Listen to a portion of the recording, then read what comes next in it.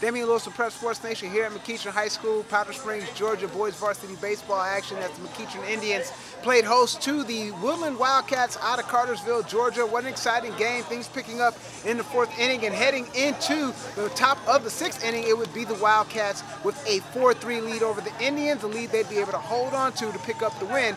Let's check out some of the highlights in this one.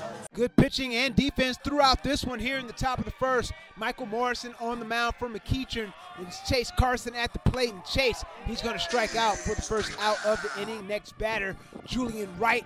He'll go down for the second out of the inning, and then a little bit of defense for the Indians.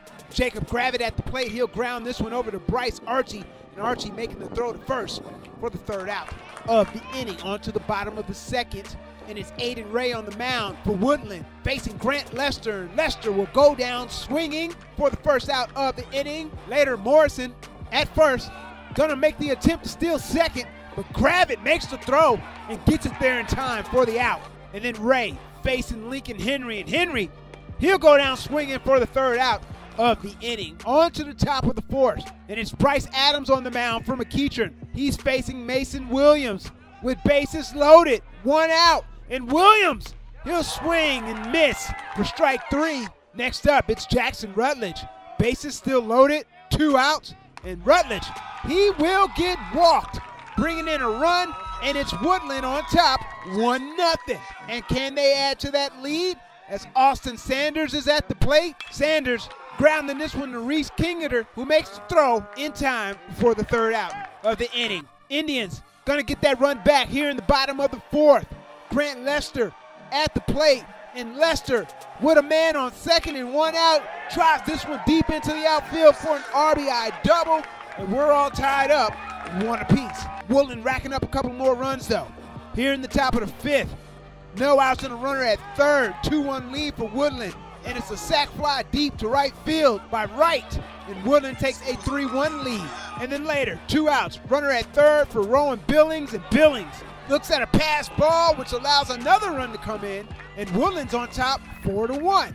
On to the bottom of the 5th.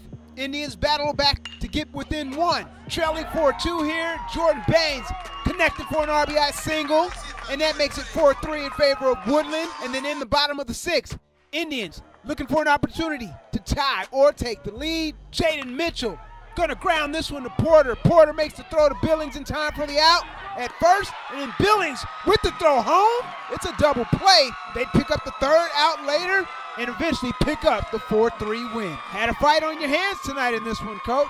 I'm probably most proud of is when we got tested. You know, that's why you play people like that. You play good teams, and you want to schedule guys like this that are going to make you pay for your mistakes and show you when you do things and not let you get away with stuff, and that's exactly what they did. Every time, you know, we got a little comfortable, they made us uncomfortable. You know, tip your hat to them, and you know that's what you want out of non-region games. Is you want to be tested, you want to be, you know, you like to see the fight, and you know, in a game like that, 2 good teams, 1 hit, one at bat the other way, and all of a sudden now, you know, it could have been the other way. Either way, though, I was happy of however it turned out. I was happy about our kids' fight and the way they finished it. I mean, always execution a little better. We gave a little too many freebies, like a couple of errors there, a little too many walks in big situations. Times where you don't have the bat necessarily, we got to be able to move runners and get bunts down and, you know, score when we get opportunities at second, third, nobody out. I think we were first and second with nobody out, and I think we got 1 out of both of those situations. So, and you know, in our region, we play every team's good, and we're going to have to be able to execute those to be successful. All right, once again, that final score 4-3. Woodland picks up the win over McEachern. They improved to 2-1 on the season. From McEachern High School in Powder Springs, Georgia, I'm Damian Lewis with Prep Sports Nation.